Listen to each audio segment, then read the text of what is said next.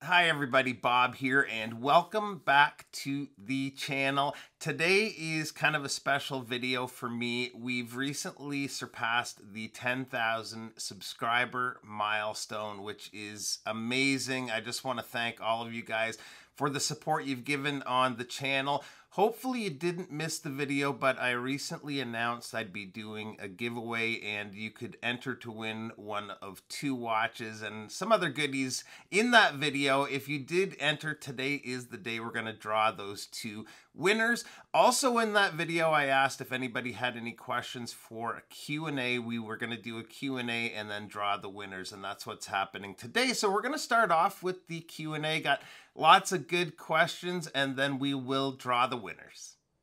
Question number 1 comes from Chuck Bryant, and he asks, what type/brand of watch do you wear when you're not wearing a review watch? Personally, I've got all these beautiful mechanical watches, and 9 days out of 10, I'm probably wearing a Casio, usually a Pro Trek because I love the functionality. So I am fairly regularly wearing a micro brand or different review watch, but I try to go through my own collection, go through the rotation. I have some standouts though. There's 2 watches that get easily the most wrist time, and one of them I've owned for about 5 years now. It's the king of the wrist time here, and that is the G-Shock 5610. This just feels like it's a part of me when I have it on. I like it for its functionality too, and it looks great on wrist, very comfortable. There's a second watch that I picked up this year, and it's a close second as far as this year's wrist time goes, and that is one of the new Tunas with the sapphire. I wear this one also a whole lot. I would say I prefer automatics and mechanicals, but I have a fairly active lifestyle, so these grab-and-go quartz and G-Shocks are kind of hard to pass on some mornings. Question number 2 comes from Peter 2704, and he asks, how did you ever get comfortable talking straight into the camera? And I will say that that is a work in progress still. I don't feel 100% natural on camera, but it is getting better. When I first started the channel, I didn't really feel like I was talking to anybody. There wasn't really that many people watching.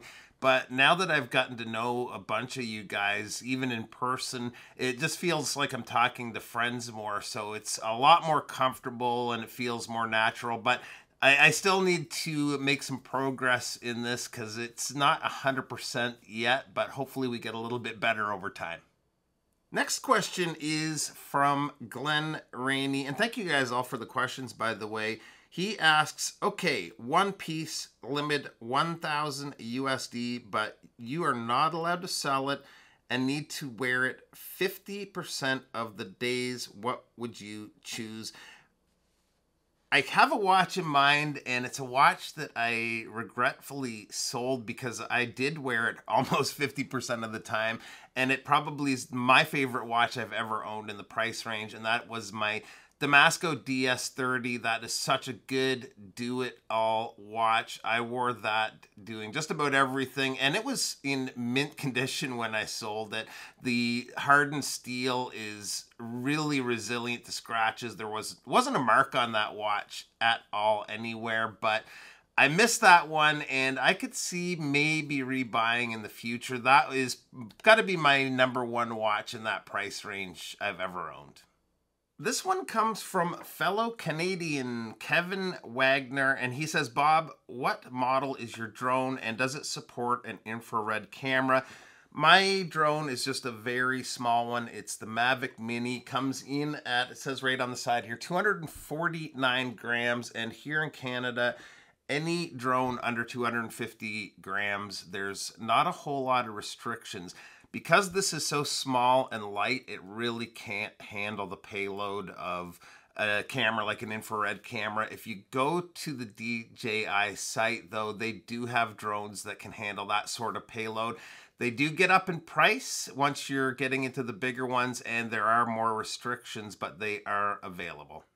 Next question comes from RK516, and him and I have been chatting off and on through email and the comments for probably quite a few years now, but He asks, what is your favorite budget micro brand? And that's a tough one because there is a whole bunch of good ones. My favorite micro brand, and it's not just to do with the watches, it's to do with the people too right now, or at least one of my favorites is SWC, and they've just recently released an excellent budget quartz field watch in titanium, the Arc. I did a video on it a month or two back, and that's such a good watch. The thing with SWC versus some other micro brands is they just feel so stable. They're not a big giant company, but the way they operate the business, the way they build their watches, I just feel really confident in recommending them as a brand. Okay, so this one's kind of related to the last question. This one comes from Keith White, and he asks, my question is, what field watch under $500 do you recommend? And I would have to recommend the Bunker from SWC. And SWC doesn't know I'm saying this stuff. I just really like the brand. But that watch is hands down the best field watch I've ever experienced in the price range. There's lots of great watches, comparables like the Khaki that have maybe some more heritage than the Bunker or than SWC does as a brand. But pound for pound, that was the best watch I've had hands-on experience when it comes to field watches at the $500 price range. Next up is from a really good friend of mine, Jamie, over at the channel Mad Rock Watches and Adventure. If you haven't subscribed to his channel, go check him out. He's got some really fun videos. This is where the hardball questions start here. And he asks, what watch would you wear while visiting a nudist beach, and explain why? Well, I read this question and the answer is obvious. This one comes from Rob Tamblin, and he says or asks, I think I've heard you say you are a Leafs fan. That's the Toronto Maple Leafs, my local NHL hockey team. And he's asking, why subject yourself to all of that disappointment? We're going to have to do a wardrobe change for this one. Hang on. Oh, man. Yeah, I must be a glutton for punishment because I am a huge Leafs fan. I just went to my first game in forever since all this lockdown stuff the other day has been going on, and they got whipped pretty hard by the Kings 5-1. They have been playing better lately though, so things are looking on the brighter side, but they kind of always flop in the playoffs, but we will see. Rob, what's your team? You better not be a Habs or a Bruins fan, or this is not going to work. This relationship is not going to work. This one comes from Mr. Bacchus, and he says, I think my favorite videos are when you get to take your watches on an adventure. My question is, any interesting travel plans coming up? And I've had a lot of people ask, why is there even travel in the title of my YouTube channel, TimeToGo Travel and Timepieces? A lot of people are kind of new to the channel over the past couple of years, but when travel was easier to do, that was a big part of the channel, and I definitely want to make that a big part of the channel again. And we finally have our first international trip booked. That's happening on the 10th of December. We're going to Jamaica. My brother-in-law he lives here in Canada, but he's from Jamaica and owns a couple of retail stores down there. So we're going down, him and I and the wives, for a visit. We're going to get out, do some exploring, do some beach time, and probably help him out with a couple of things at his stores too. But the camera will be coming along. So this will be the first international travel video in quite some time, and hopefully lots more to come in the future. So another travel-related question, and this comes from Central Park Saga. Do you have a location which you wish to visit but have yet to go? There's quite a few, but there is probably one that is at the top of that list. My wife and I have a kind of a bucket list of travel destinations, and number one for both of us, I think, is Japan. I think Tokyo would just be amazing to visit. That city looks just awesome. I'd love to do a little bit of watch shopping while I was there too, but I'd like to get out of the city and explore some, enjoy some of the great eats. There's quite a few places on the list, but Japan, I think, is number one. back to the watch related questions, and this one comes from Sean Lowe, and quite a few of you guys asked sort of a question along the same lines, but he just asks, what is your current Grail watch? And I have a couple on the list. I don't really use the term or like the term Grail watch, but there's two that aren't immediately attainable for me. One is and there's a few actual models, but a Grand Seiko Spring Drive. There's one in particular that's recently caught my eye. It might even be sold out by now, but the model number I just have here is SLGA 007. I think that watch looks amazing. It is gorgeous. I haven't seen it in person yet, but from the photos, it looks just awesome. So that would be one that I'd love to own that probably won't happen anytime in the near future. Another watch that's a bit more affordable, a bit more attainable that I love, that a lot of people hate, and I at some point have to own one of these watches, and that is the Tudor P01. I don't know what it is about that watch. It's definitely got an odd look, a different design that you don't normally see, and I love it because of that. So that's a watch that I also have on the radar that I'd like to pick up sometime. So hopefully this isn't getting too long. There's a lot of questions and a lot of really good questions that I want to get to, but we'll try to get through them as quick as we can here. This is from Exhale Vapor. He asks, what is your favorite watch brand now? And I'd have to say my favorite brand, if you asked me a couple of years ago, it would have been Seiko easily, but I think my favorite brand currently is Zinn. I gravitate to the toolier watches, and they are about as tooly as they get. I'm actually wearing my 157 right now. I love this watch. A runner-up would have to be Damasco. They are both German brands, and I like what they put out too. I've owned a number of watches from each of those brands, and they've got some really interesting tech they put into their watches that nobody else is doing quite the way they are. So probably number one is Zinn for me, though, right now. This one's probably the first ever food-related question that I've had in one of my Q&A videos, and the question's from Fly Guy Crewwear. He asks, what is your favorite meal to cook when you're dining in-house? And I will say my wife is hands down the better cook than me, but I have two specialties. One's quite easy, and that is lobster. I love to just steam up a couple of lobsters. It's a bit of a mess to eat, but we really enjoy lobster in the house here. And again, very simple to cook, but one of our favorites. The other dish that I've been working on the last couple of years is barbecuing the tomahawk steak. I found a video on YouTube back when I was first trying it, and I've been sort of tweaking the recipe over the last couple of years. So that's one that I've gotten pretty good at, and really enjoy that as a dish every once in a while too. So just a couple questions left, but this one I think is kind of important to get to. This comes from a very young new collector. His name is Michael Trang. He says, I'm in high school and I don't have much to work with. What are some watches that you recommend with a tight budget? Watches that will build my collection.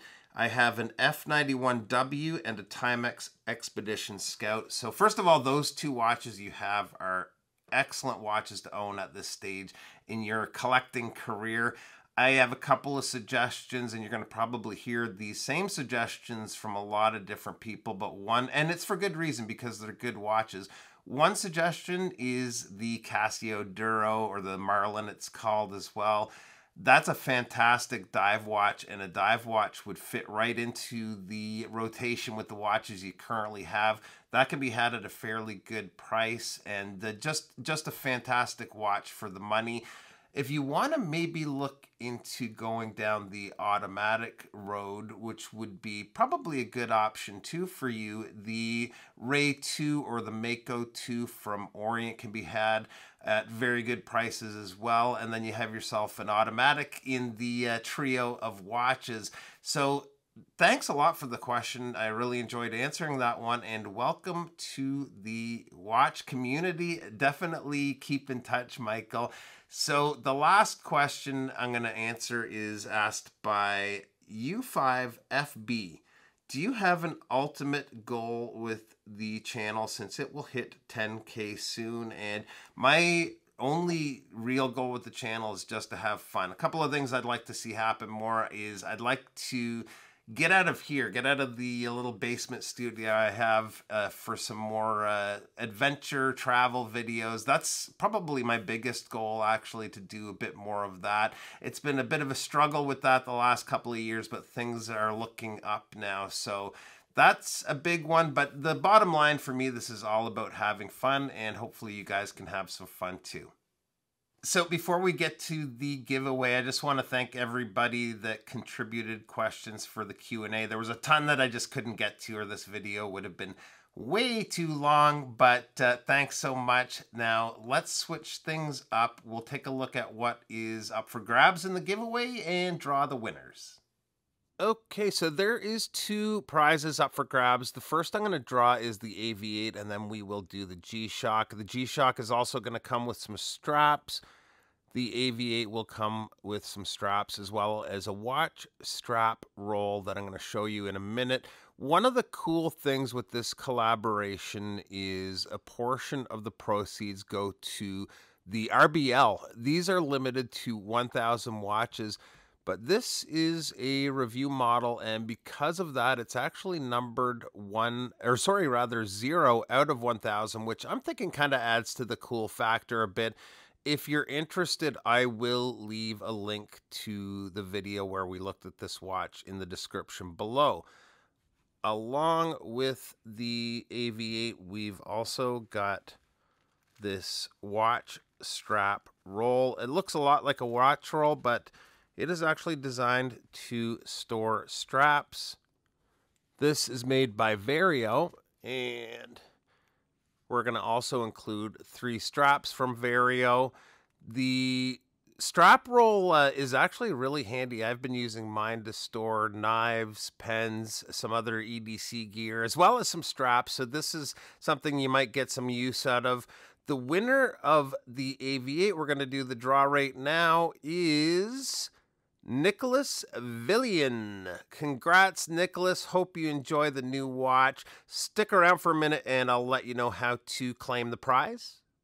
Next prize is the blue and gray Casio. This one was given to me specifically for the giveaway by my authorized dealer, Gem Bijou. The owner, Sam, has contributed hugely to the channel the last few months by giving me access to tons of really cool watches. So thanks to him for hooking us up with this G-Shock. Along with the watch will also be 3 straps from Vario. There's 2 NATOs and a rubber strap. Thanks to Vario as well as Avi-8 too for helping make this giveaway happen. And the winner of the G-Shock is Joda. Congrats on the new watch. I just need both of the winners to reach out to my email at TimeToGo1978@gmail.com with your shipping info, and I'll get these headed your way as soon as possible. I'm going to give you guys till December the 1st, 2021 to reach out to me. That way, if you guys don't reach out, I'll do a redraw at that point in time and get these on to someone else. Also, I am covering shipping, but any taxes or duties are the responsibility of the winners. One last person I just need to thank before I let you guys go is Dave from Just the Watch. He helped us get to 10K quicker than expected with a community post the other day that got us over the hump almost immediately. So thanks a lot, Dave, for that. I was really appreciated. So that is it, everyone. Thanks to all that entered. Really appreciate the support here on the channel from each and every one of you. It's been amazing. Have a great one, everybody, and we'll see you real soon. Bye-bye.